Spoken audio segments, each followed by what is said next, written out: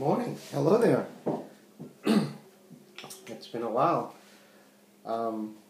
Hey, what I'm going to do today is I'm going to show you my new method for a good cup of espresso. Now, I just discovered this recently. I thought you might be interested in it.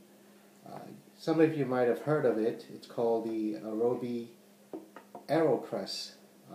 It's a manual system to brew a nice cup of espresso. Now, what it consists of is the following. It's a syringe-like chamber. So here you go. There's like two pieces that come with it. Actually, it's a multi-piece operation here, but I'll go through each piece as I'm demonstrating how it's done. Now, earlier I boiled some water. I like to brew my coffee at around 175 degrees Fahrenheit.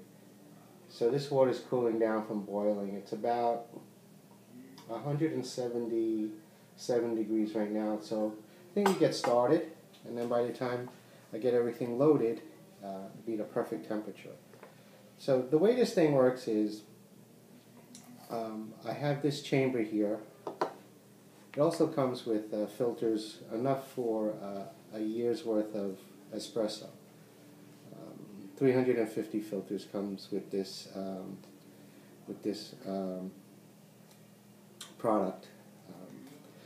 It is paper-based, so if you want to go green here, no, it's not a lot of paper, but still, we're all trying to go a little bit green here. So there is a metal mesh reusable product that is made specifically for this, and I think that's the way to go. I'm going to try that. I'll do that in a future demonstration. But what you do is you take a filter and you put it into this perforated cap here, just like this. So it fits right in.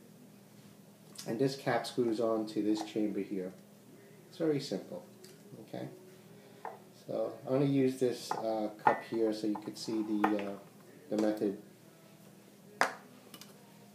Now, what I do here is I'm using Illy's coffee. Happens to be my favorite, but you could use any type that you like. Excuse me one second.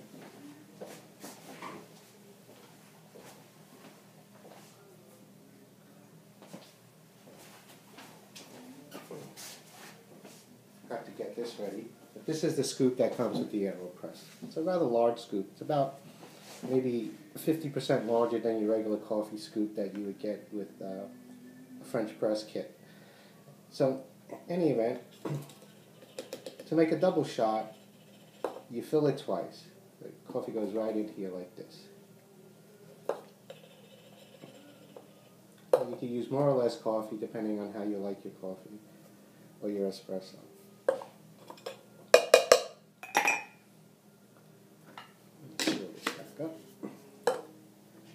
As you can see on the chamber, there's markings 1, 2, 3, and 4. To make a double shot, simply enough, you just add enough water to fill it to the second mark. Get the idea? So right there, just about right there. I think I put in a little too much there, but that's fine. Again, use more or less water, or more or less coffee, depending on how you prefer your espresso. Now, being that this coffee filter is extremely fine, you could use the most finest espresso ground possible. Get a really good extraction. Put this aside. You just let that sit about 10 seconds. 10 to 30 seconds. I like it a little bit longer, about 30 seconds, 20 to 30 seconds. Just let it brew up really nice. You can see it's starting to drip down, but it's not going down really quick. Now, this plunger piece, the other end of the syringe, you just sweat it a little bit. And it fits right in. It's going to create a nice vacuum effect here. So you're going to see, as I press down on this, do it nice and slow. 20 to 30 seconds will work. I'll do it a little quicker for this demonstration, but it's the air that's forcing it down, and not like a French press where the piece meets the grind. So it's the air that's pushing it through, similar to an espresso machine, bar pressure. But so you can see it goes down, nice even motion, and at the end you can press it all the way down to the grind.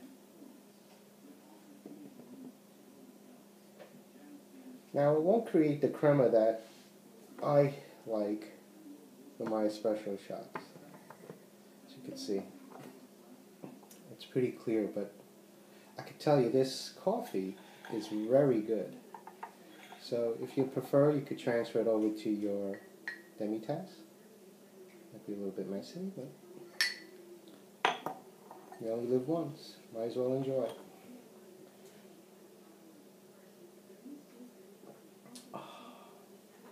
Oh, this is delicious. Well, go ahead now, and if you're interested, let me know. Leave me a comment.